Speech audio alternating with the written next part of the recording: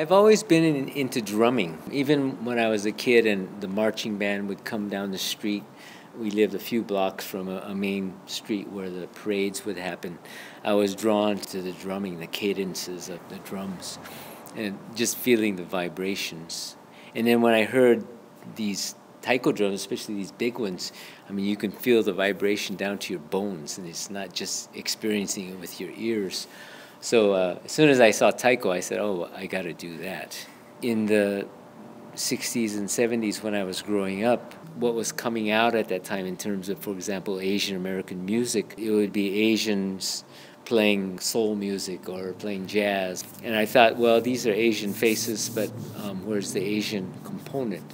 And I felt that in order to really have a contribution as far as Taiko is concerned, I really needed to go back to Japan, even if it was for a year or two, to experience and study and learn. Playing Taiko for me meant getting closer to the roots of my ancestors, and that was important to me. It was important to be able to speak the language, to be able to live in the land where my ancestors came from, and just get connected to that. The more I studied and the longer I lived in Japan, the more I realized how little I knew. I mean, I've been playing Taiko for 37 years now, and I still feel like, well, am I really qualified to teach? And when people call me sensei, which means teacher, it still feels a little uncomfortable.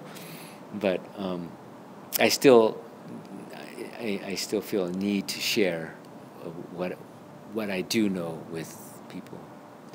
As long as I feel I'm making a contribution on stage to the music, I think I can keep playing. When I stop making a contribution, then it's time to retire. And then it's the same with my people who are training to become a member of our group. I say when you start making a contribution is when you should be on stage.